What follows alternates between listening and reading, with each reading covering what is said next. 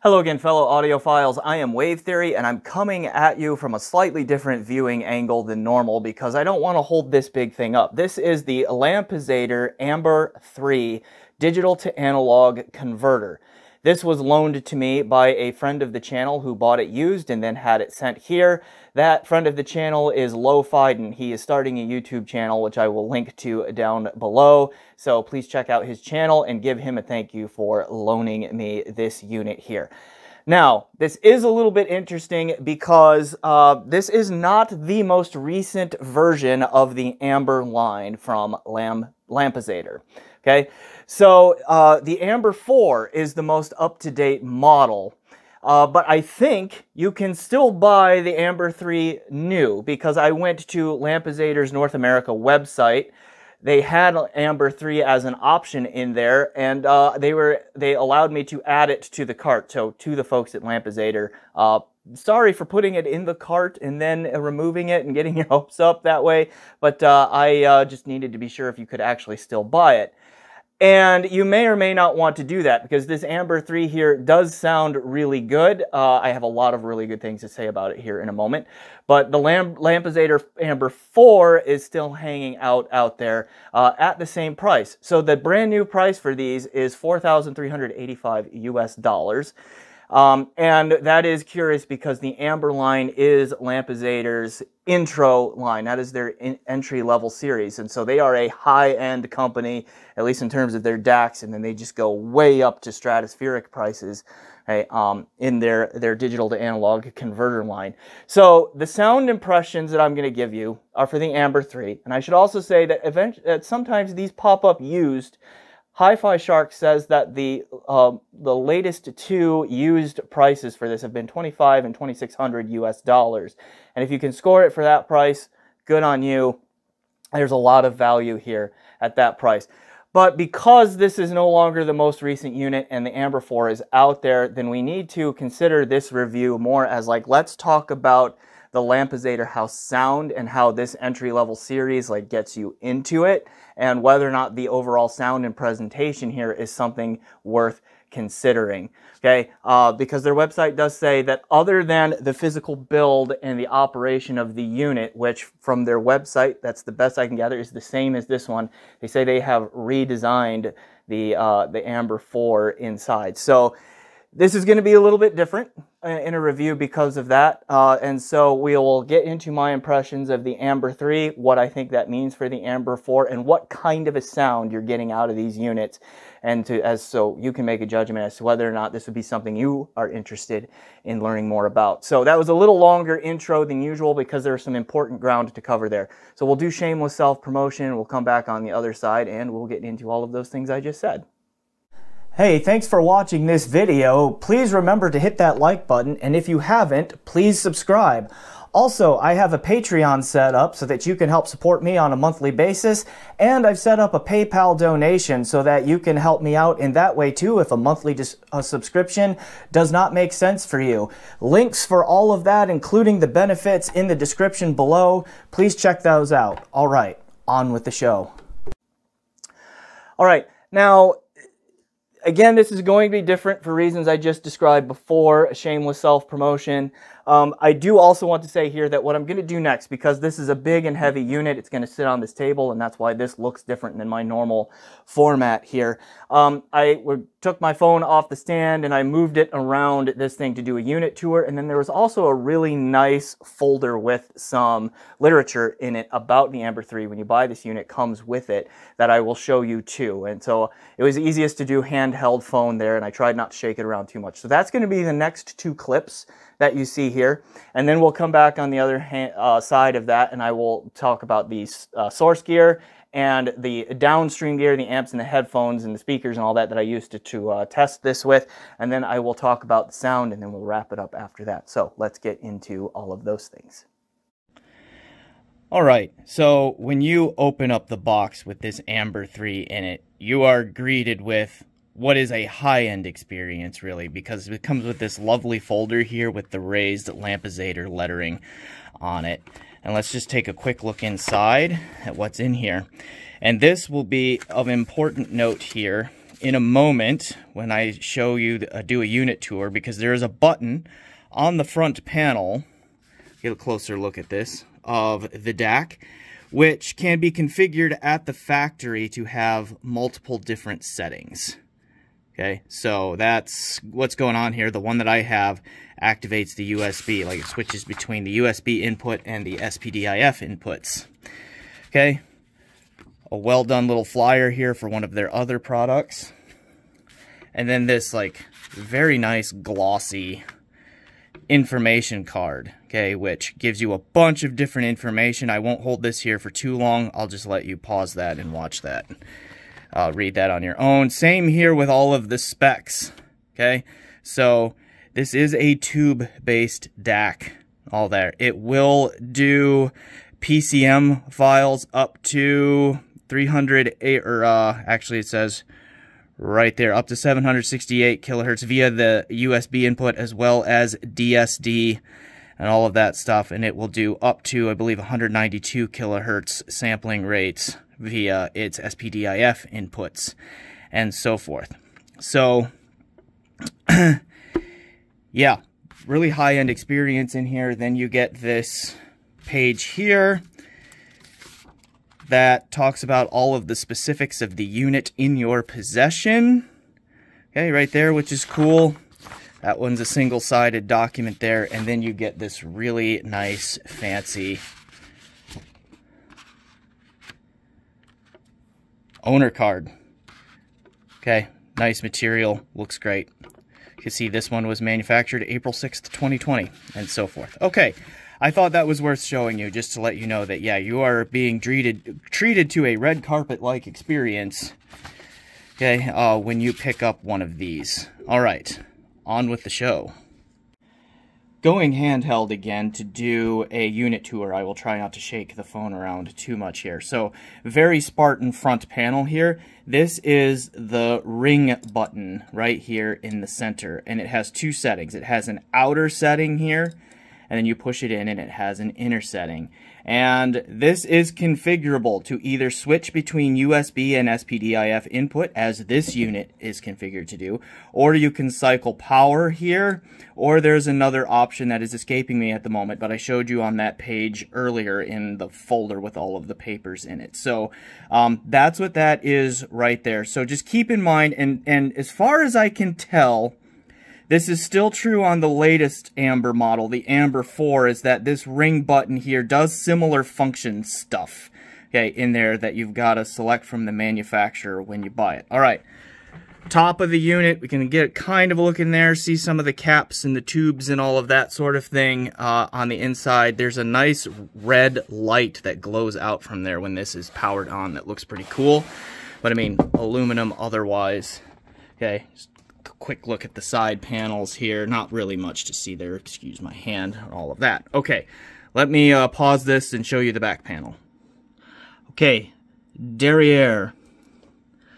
All right, configurable voltage for use around the world. We have the master power switch here. Okay, power input and that sort of thing. Okay. Over here, it's interesting. So we see several different input options. First of all, this is the single-ended configuration. You can order this balanced output if you want, but this one is clearly single-ended. We do have a gain selector switch on this, and boy, there's quite a bit of gain when you set it on high. This can get very hot in its output. They're hot in terms of level, not necessarily sharpness or anything like that. Then we see this SPDIF selector here. Okay, so do you want to use, like, which of these SPDIF inputs do you want to activate is selected by this switch right here, and then we have the USB input. So, my understanding here, and this was sort of true in practice, is you've got to choose which of these three SPDIF inputs you want to use. You've got Toastlink optical here, you've got RCA coax, you have BNC coax, right? And so this switch right here tells you which of these you're going to be using. And then the ring button on the front on this unit switches between the USB and the SPDIF. So really you're limited to two digital sources to use on this. And it's kind of a set it and forget it thing because of the presence of this switch on the back. unless you are able to configure this in your rack somehow where it's easy to reach around and hit this, this toggle switch here. I'm an Arrow USB implementation here, and honestly, I do recommend using the USB over the SPDIF. There was a noticeable improvement in sound quality, clarity, detail retrieval, staging accuracy, like positional accuracy and all of that from the USB input. This is where this unit is at its best. Best I can tell, the Amber 4 is still configured in the same way on this one. So if you're going to buy a brand new Amber and get the 4, it works similarly in the input and output there. In the future, I would love to see Lampizator put an I2S option on here, maybe even in place of USB. And that's just because I just get a little bit nervous about plugging USB directly into a computer. Now, there are streamers with USB outputs and all of that that help with that, but I just think that options open up moving forward if we had an I2S option in there, so you could still get DSD, high bit rate, high sampling rate PCM, and all of that going through I2S, and just not have to worry about just the challenges that come with USB generally. All right, but that is the unit tour here. Let me come back on camera and we'll talk about sound. Okay, sound. Let's start the sound by getting into the test gear, as we normally do around here. So I sourced this thing primarily in two ways here. I checked the SPDIF inputs. Using a Singer SU2 at first, and then an SU6, which I got in while this was here. DDCs in between there. And then I also sourced this via USB from two sources. One would be my Ultra Rendu streamer from Sonor, and connected direct USB into this. And then I also picked up a Cord 2U DDC here along the way, which has a switchable output from USB-A to a couple of flavors of coax output. And so I used the USB output of that into here, into this one's USB input, and then the USB input of the 2U from my desktop PC. Okay, music files, like the sourcing end of it would have been Rune playing lossless FLAC and local DSD files, or streaming lossless FLAC from Qobuz, right, through here. Then downstream, the three main amplifiers that I used to pair this with would be my trusty Vioelectric HPA V281, the LTA MZ3, which I have in for review, and that review should be coming up relatively soon. And then I also recently got in a head amp GSX Mini, and so that was used here as well, using the single-ended inputs on all of those because this unit only has a single-ended output. Headphones that I would have used: HiFiMan Susvara, HiFiMan HE1000 SE, and HE1000 V2 Stealth Magnet Edition, Focal Utopia Original, and the Rossen Rad Zero that I reviewed relatively recently was also on some of these signal chains in there, but that's where I did the bulk of my testing. I do have a set of speakers on my desktop. Those are the Yamo C93 Mark II, which would have been powered by the MZ3, sometimes sourcing this there. And then that system is also connected to kind of a chimera of a head of a subwoofer these days. It started out as a Polk PSW505. The amplifier in it died, and I picked up like a cheap Fuzzy Audio or something like that sub-amp that handles the low-end duties for that system. I am primarily a headphone user there, so most of the evaluation here was done using headphones, though I will comment on what this did for that simple speaker setup, or you know, more low-end, mid-fi level kind of speaker setup here in a moment too. So the sound, what does this thing sound like? Robust comes to mind. The perceived frequency response here is leaning towards the warm side, and the presentation is a little bit thicker, and it is both laid back and also very aggressive. So let me unpack all of that here to a larger degree. So a perceived frequency response here, there is a lot of warmth and low-end heft. There is some sparkle up top, but it is not particularly bright. It has enough brightness up top to still have enough edge and definition to it to nail a lot of the spatial and instrument timbre stuff that can help with just a little bit of sparkle. So it has enough of that without ever sounding overly bright or harsh or edgy in the treble either. And then the mid-range is just really smooth and natural and well tonally balanced. I really did not pick up any kind of mid-range forwardness or anything. It's just very neutral through the mids. But there is a lot of heft and fullness to the low end here. There's a lot of warmth, and there is a lot of low-end grunt going on here that I think is above neutral, at least what would be determined by, like, say, a Harman curve neutral and all of that coming in the bass here.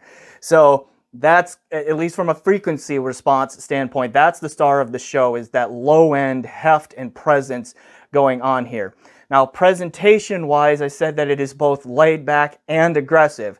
Through the mids and the highs, it's pretty smooth and laid back to my ear.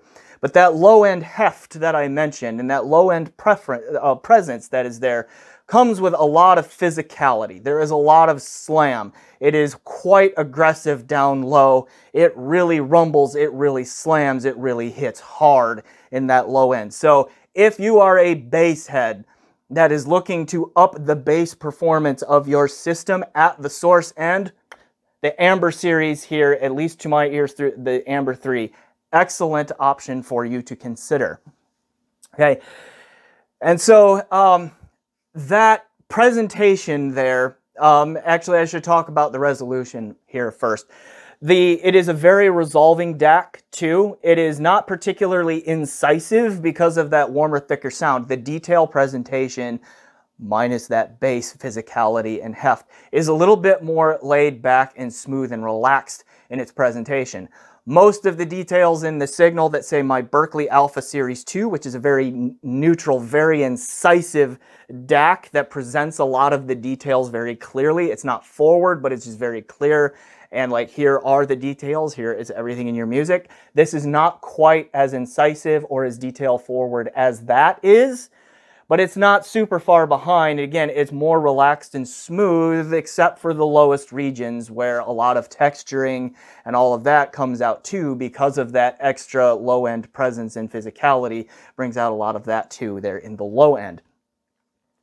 But in terms of raw detail retrieval ability, I would peg this somewhere between my Chord Hugo 2 and my Berkeley Alpha Series 2. It falls between those two in price, and it falls between those two in its detail retrieval, in terms of just the raw ability to pull out details from the music.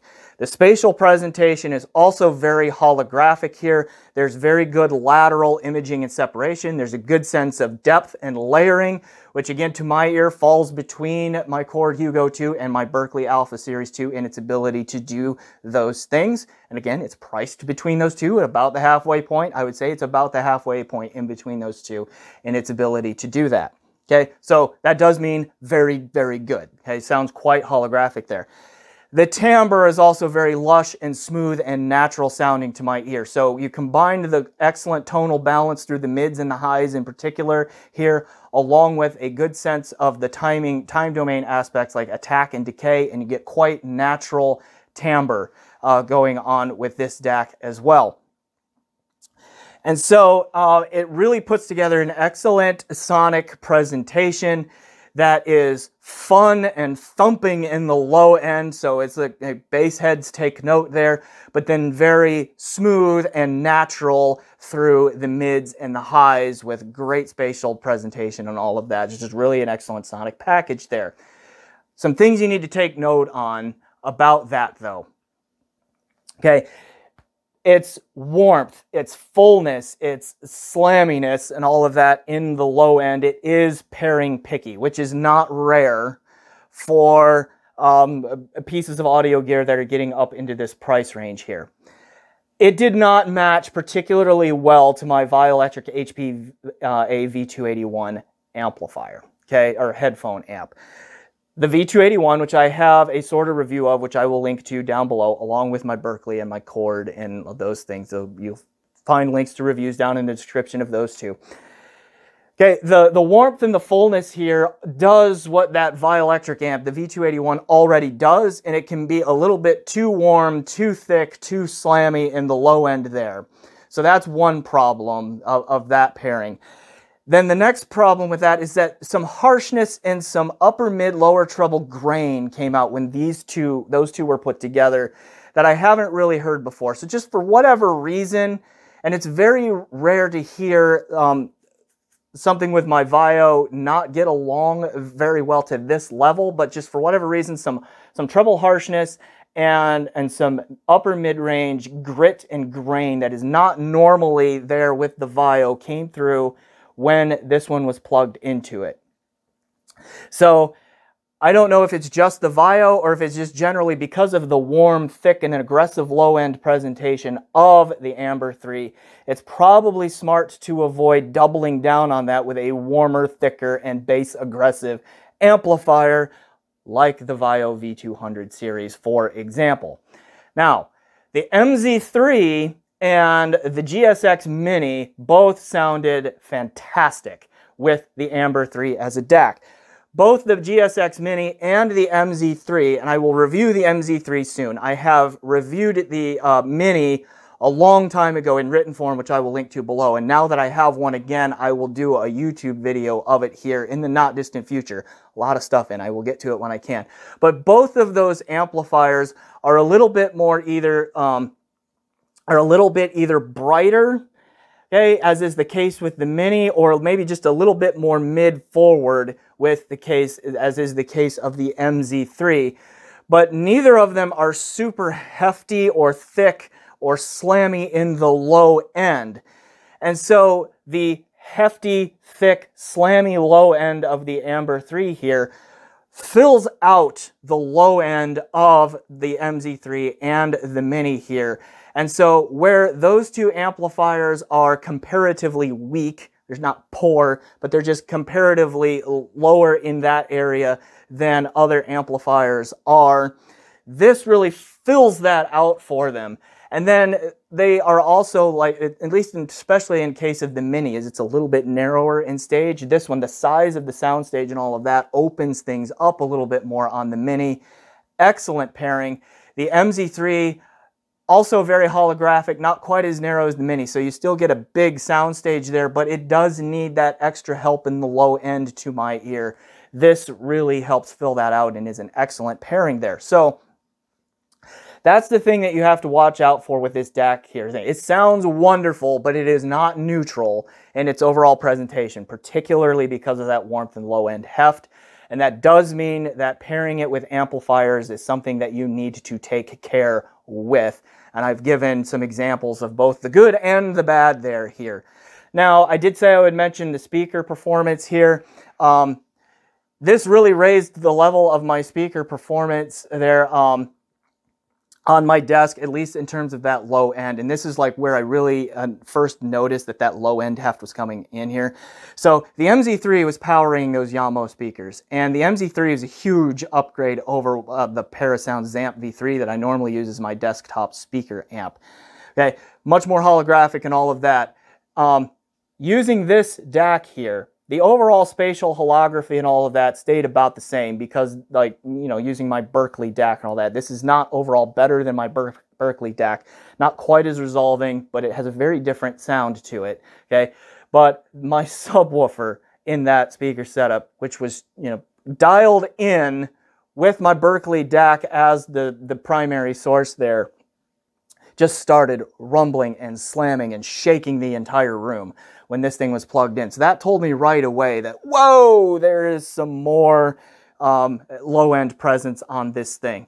Okay, so just keep that in mind that if you're a two-channel user and your subs are set up for one thing, you drop this in there, you might want to drop that subwoofer level down just a little bit. All right, finally, like the gain switch on the back here, I find to be rather handy if it is quite a bit of difference in level. I put this in on high gain here and it was just blasting everything out. And so I ended up running it in low gain most of the time when it was in my system there. Now, the last thought that I will drop here is, like I mentioned, that it's important pairing it with different amplifiers. headphones that I have found here, like it really doesn't have a huge impact so much on the performance of some headphones. Like I like the amp headphone relationship tends to be a little bit more important here, but I will say that in particular, this thing through the MZ3 and into the Focal Utopia just sounds amazing. Like that is just an amazing combo. And likewise, this thing plus the MZ3 plus the HE1000 SE, just also just incredible. The Susvara is a little bit too much for the MZ3, so that one didn't react quite as well, but again, mostly because of the MZ3 and not because of this. If you have an amp that handles Susvara well, that this pairs well with, I see no reason why this would at all ever be a problem. Okay, so comparisons then. I've kind of woven a couple in, like the comparisons that I can give you here in the high end. I've kind of already stated, like my Chord Hugo 2 and Berkeley Alpha Series 2. This falls in the middle of those, almost in the middle of them in terms of both price and then also of performance. So it's appropriately priced with brand new prices there. At least in terms of things like resolution and accuracy of the spatial presentation and all of that. Okay, good job there. Another DAC that I have in that's going to be getting a review very soon is the, I'm pretty sure it's pronounced Device, DAC 204. Okay, this is just slightly more resolving than that. That one is also, again, a little bit more neutral in its tuning, although I think it just has slight V shape to it, which I will unpack further in that review. Okay, but that's a almost $2,900 DAC, and this one is a little bit more resolving yet and a little bit more accurate in its spatial presentation than that one is. So overall, really like the sonic package here. If it's connected to and paired with the right kind of amplifier to go along with the presentation that it offers. And then also keep in mind that you're basically limited to 2 digital sources on this one. You get USB, which this thing does sound noticeably better from than SPDIF, and then you get 1 SPDIF input active at a time, okay, even though there are 3 types of the Toast Link and then BNC and RCA coax there, but you have to toggle between those with a switch on the back. So basically, you're kind of limited to two digital sources at once, which for me as a reviewer can be a little bit frustrating because I'm evaluating stuff all the time, and the more the inputs, the better, because I can try different things much more easily. But I think for most real-world listeners and real-world systems, that is likely going to be enough. But if it's not for your system, that is something that you should be aware of. But this has really got me keen on investigating more of the Lampizator house sound. I realize the Amber 4 is out there now, and Lampizator claims that they have reworked the innards of that one from the ground up. Okay, so I'm curious to hear that one, but also like to go higher up in their line, because what this does, I really like its sonic presentation when it's matched with, you know, a lighter, thinner, brighter kind of sounding amp. That just sounds really, really good. I, as a listener, have tended to go with a really neutral, incisive DAC and then a warmer, smoother, and like slammier kind of amp, which is why I have really liked the Berkeley or the Chord paired with the Vio V281. But it's perfectly legitimate to go the other way and have the warmer, smoother DAC into a more neutral and incisive amplifier. And this has convinced me that that approach can be absolutely just as valid and as good, of course as valid, but just as good as the incisive DAC, okay, and the warm amp combination, just to go the other way. And so I'm keen to try out more of these. And it's got me turning the gears of like, how can I someday get a warm, smooth, slammy DAC in here like this one that is competing with my Berkeley in terms of its resolution? Okay, it's something that I will look into in the future as well. But it has woken me up to that as a realistic possibility moving forward in a way that others have not done yet before. So I really liked this. I am keen to check out more Lampizator products. If you like what I have described here and get one of these used at that $2,500, $2,600 price point, that is a phenomenal deal, okay, if it has the connections and all of that that you're looking for as well. But I will go ahead and leave it there. I am Wave Theory. This has been my review of the Lampizator Amber 3 and just kind of some of my general thoughts on like the Lampizator Amber series, which is their entry-level series there. So thanks for watching. Please leave a like down below, comment if you haven't, subscribe if you haven't, check out my PayPal, my Patreon, and all of those things you do to support YouTube channels. And as always, enjoy the music.